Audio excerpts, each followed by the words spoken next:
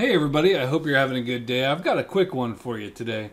One of the things I was asked about was how I'm playing sounds through PHP. And just to give you a quick use case, whenever I need to play sounds really quickly through a good set of speakers, I usually run them through PHP on one of the servers in my office. And generally those are on Windows, but sometimes they're on Raspberry Pis. And what I've found out is that PHP servers, Apache servers, actually do a really good job of processing this stuff quickly. Now, obviously there's no reason for you to use this on your GoDaddy account. You'll never hear the sound.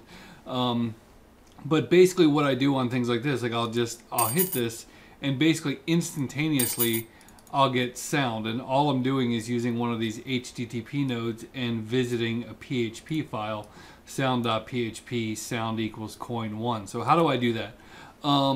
My code is super simple. I made it a little bit more flexible for you guys.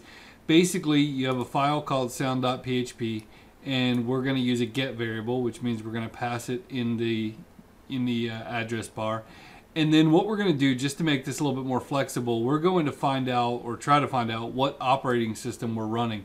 And the reason why I put this in there is because I bounce this script back and forth between Windows and Linux all the time.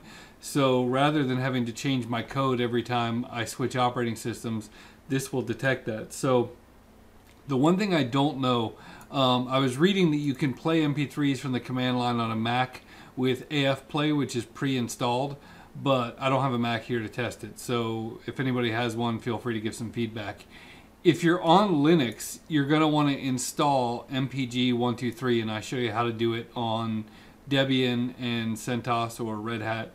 And so basically this, you're good to go with this because I have it right here, the CD MP3 file. You are good to go on Mac OS because it's installed by default. And you will be good to go on Linux if you just install MPEG123. So basically from there, you can do two things. You can either predefine which MP3s you're going to play, which is probably the safer way if you're doing it on anything that even resembles a live server. So in this situation, I just say if MP3 equals 1, which is just a name I gave it, then go there into the MP3 folder and play coin1. And so basically that would happen with something like this. So I would come here and just, I have sound equals 1, and pretty much instantaneously you get, and every time you refresh the page, you're going to get a quarter dropping. And so, you know, very simple. And then the other thing is you can also basically have a whole folder of MP3 files and just specify the name without the MP3. So in this situation, I'm saying sound equals coin2. What it's going to do is it's going to come in here and check, is there a file called coin2.mp3? If so, play it. And so that should be a different one. But basically, you get a nice, quick MP3 player for playing sound effects that I think works better than some of the things in Node-RED and other ways of playing sound files. So it's great for video games. It's great for things like my duck hunt, escape rooms, like anywhere where you need to be able to play big or small MP3 files quickly. I think this is a great way to do it.